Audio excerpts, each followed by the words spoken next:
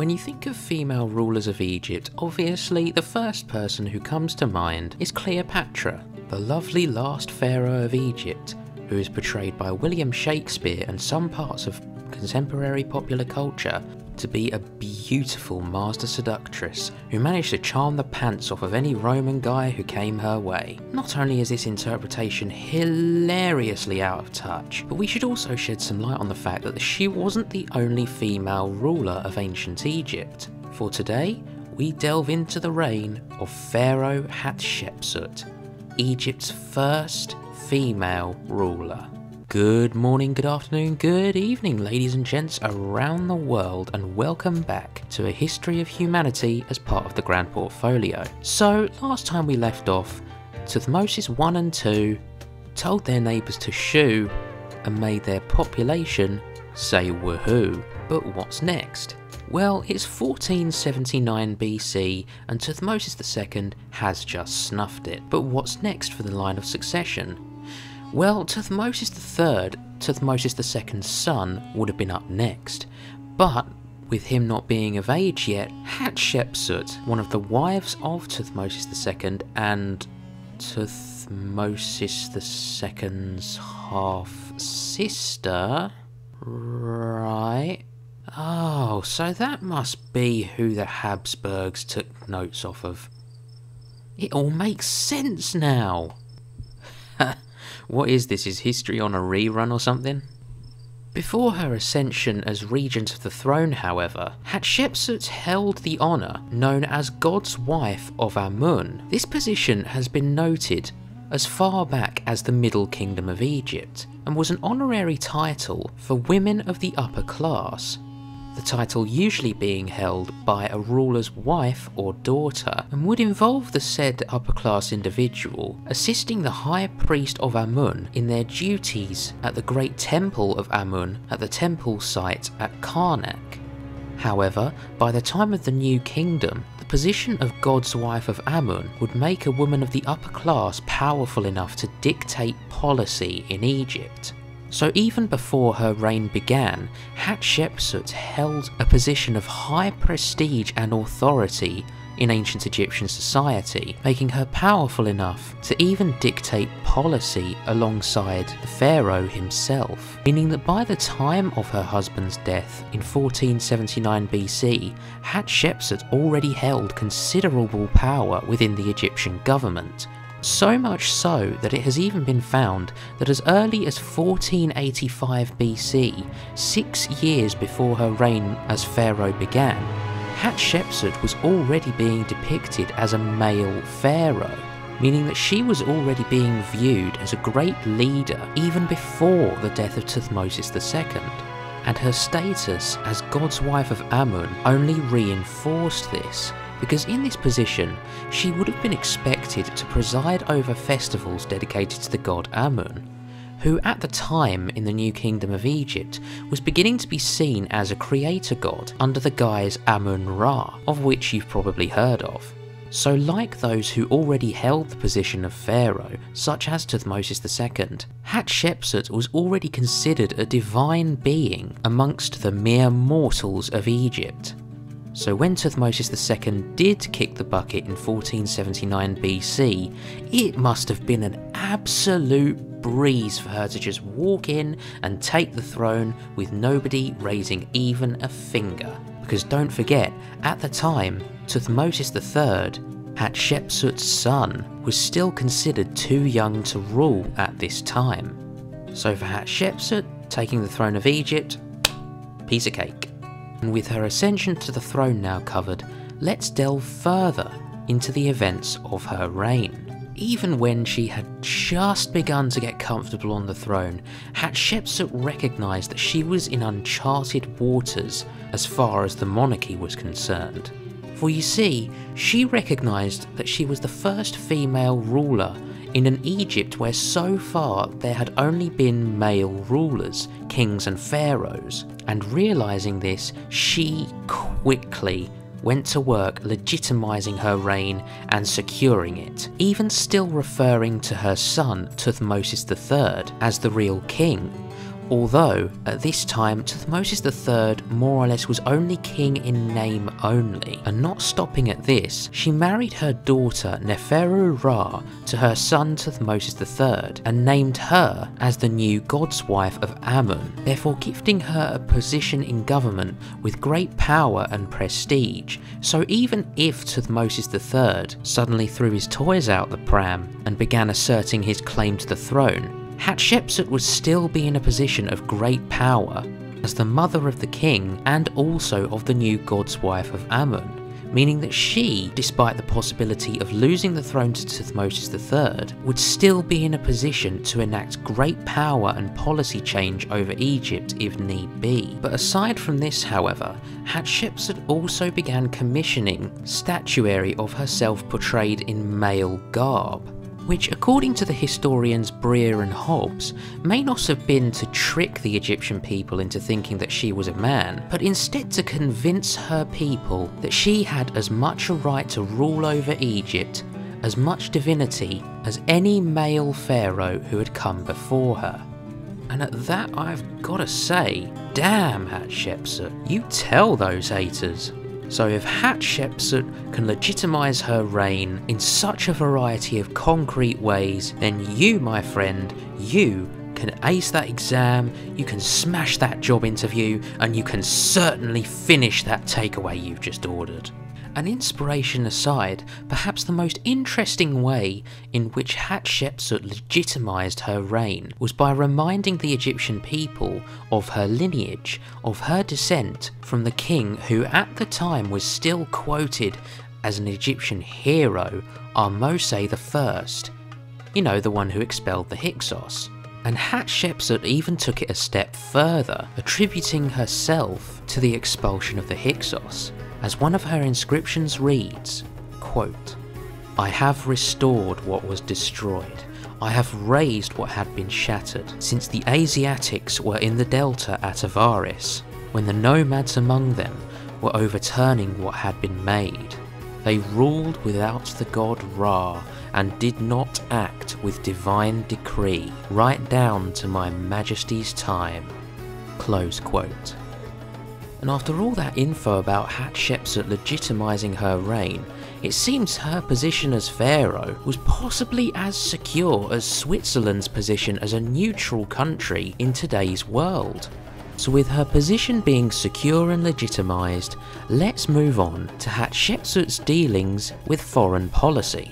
Now, you'll probably remember how in the last video I said that Thutmose I managed to finally suppress the Nubians into submission. However, the same can't be said for the more northern expansive territories of Egypt.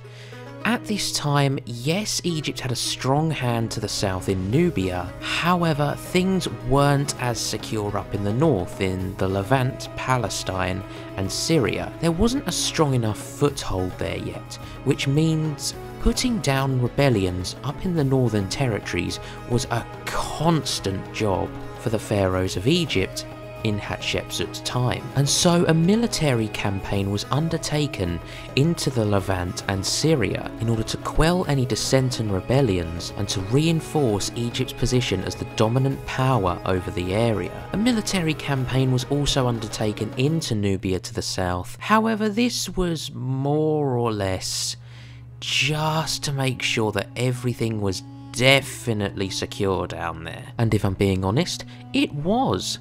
Egypt had a lovely deck of cards down in the south, so much so that we now come on to the most important part of Hatshepsut's foreign policy, for her reign is famous for its official trade mission to the land of Punt, to the far south of Egypt, a place which, as you'll remember from my video on the Middle Kingdom, was a land rich in frankincense and myrrh, which throughout the time of the New Kingdom Egypt would have very strong relations with, particularly in trade. And in order to lead a successful official trade mission far to the south of Egypt's territory, near the Horn of Africa of all places, Egypt's hold and territory in the south would have had to have been immensely strong, so as to not disrupt the functioning of trade routes towards that area. And was the trade mission a success, you ask? Well, by all accounts, yes it was. For according to the records we have, the Puntite trade mission was successful in bringing back a bounty of luxurious goods, so much so that fresh myrrh trees were brought back from the land of Punt and planted in a courtyard that was to be part of Hatshepsut's mortuary complex, the complex of which still stands to this day and is one of the most impressive structures of ancient Egypt's time. It is said to have been decorated by a beautiful courtyard full of myrrh trees from the land of Punt and adorned with large pools of water, giving a very peaceful effect to the complex itself. And inscriptions found within Hatshepsut's tomb go into further detail on how successful the Puntite trade mission truly was. Quote, "The loading of the ships very heavily with marvels of the country of Punt, all goodly fragrant woods of the god's land, heaps of myrrh resin with fresh myrrh trees, with ebony and pure ivory, with green gold of emu, with cinnamon wood, with kesset wood, with imut incense, sonta incense, eye cosmetics, with apes, monkeys and dogs, and with the skins of the southern panther. Never was brought the like of this for any king there had been since the beginning." Close quote. Such a rich bounty of trade goods now flowing into Egypt. The wealth of the country under Hatshepsut's reign was undeniable, with exotic woods, spices, metals and minerals now flowing into the land via trade relations with far lands such as Punt. It seems that Egypt had never been wealthier, truly the height of this ancient civilization. The immense wealth and prosperity that flowed and flourished throughout Egypt under Hatshepsut's reign is reflected in the building works and projects that were undertaken under her leadership.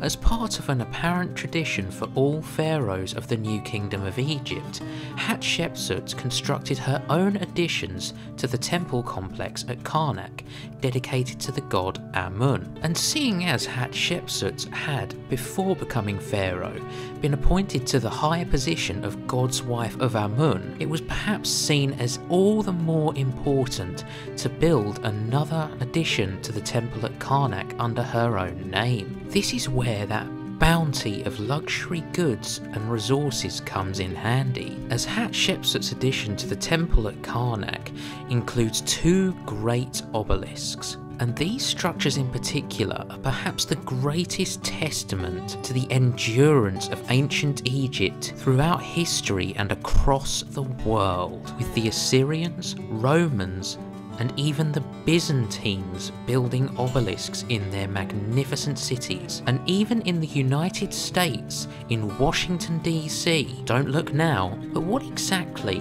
does the Washington Monument look like? It only goes to show that through the efforts of Hatshepsut's constructions amongst other pharaohs, these grand architectural wonders ensured that Egypt would continue to live on in some shape or form, be it as simple as a massive obelisk in Washington DC, or as great as entire museums, exhibitions, and elements of popular culture in today's world. But as for Hatshepsut's other building projects, she did not stop simply with her addition to the temple at Karnak.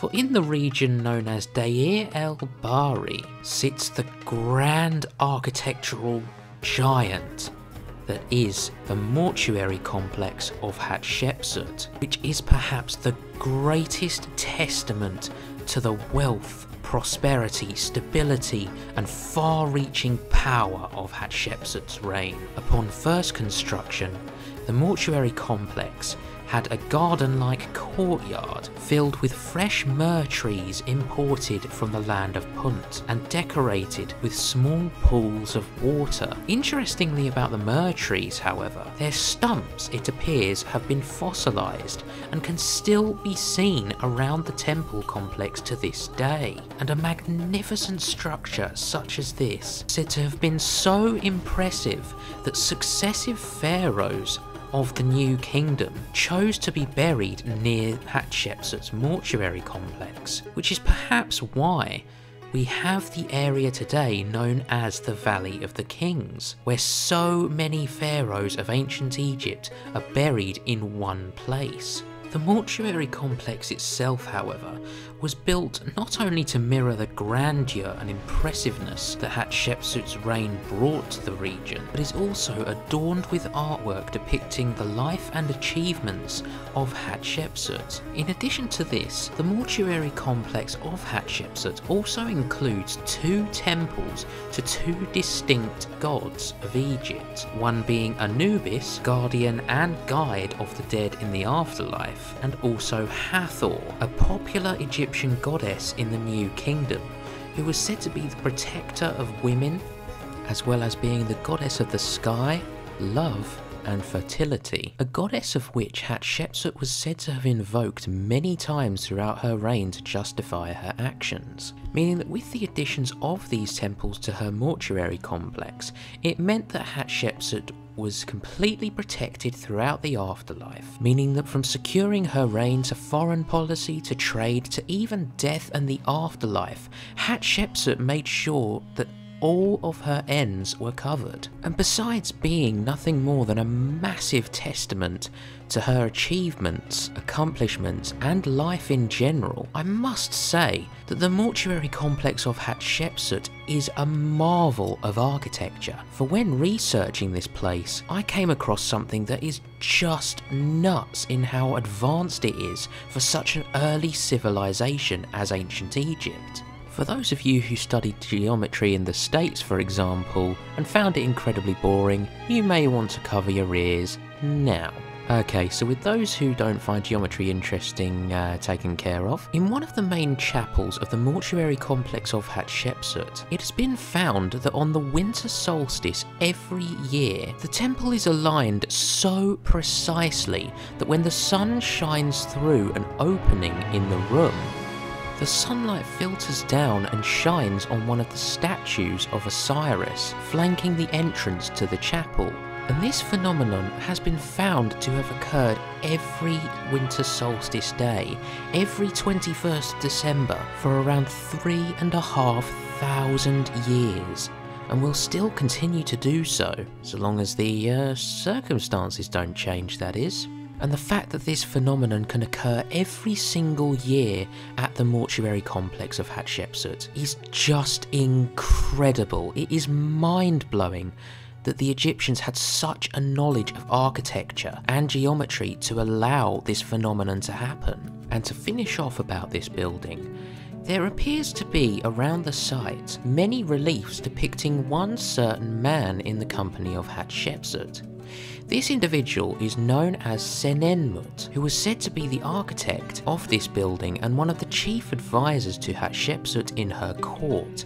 He is even depicted holding Hatshepsut's young daughter, Neferu Ra. It has therefore been suggested by some modern scholars that there was perhaps some form of close relationship between the pharaoh Hatshepsut and Senenmut. However, for now, this is just a theory. And hey, look, we've probably got the first instance in history of tabloid journalism, and not the last. But despite being immortalised in all possible ways, even someone as impressive as Hatshepsut has an ending to her story. And so let's move on to the final days and the eventual passing of Pharaoh Hatshepsut. The date of Hatshepsut's death is yet unknown. All we know is that she disappears from the Egyptian historical records circa 1457 BC. During this time, during her reign, her son Thutmose III had not been sitting idly by. Hatshepsut gave him command of the army. However, when Hatshepsut did eventually pass away, it is said that Thutmose III ascended the throne and eventually ordered the destruction of any records or evidence of the existence of Hatshepsut's time on the throne of Egypt, and she disappeared from history almost entirely until she was finally rediscovered by the way of multiple expeditions and excavations in Egypt itself. And so today we have this wealth of information on perhaps one of the greatest rulers of ancient Egypt and possibly even the ancient world itself. She achieved so much during her reign that her accomplishments cannot simply be brushed off or discredited, as Thutmose III tried to do and failed. Nice try, kid, but you're not getting rid of her that easily. So there you have it. We now know that besides Cleopatra, in ancient Egypt, there was another great and impressive female ruler who would lead Egypt further down the path of its golden age and its greatest heights. I'm Lewis of the Grand Portfolio, and thank you for watching.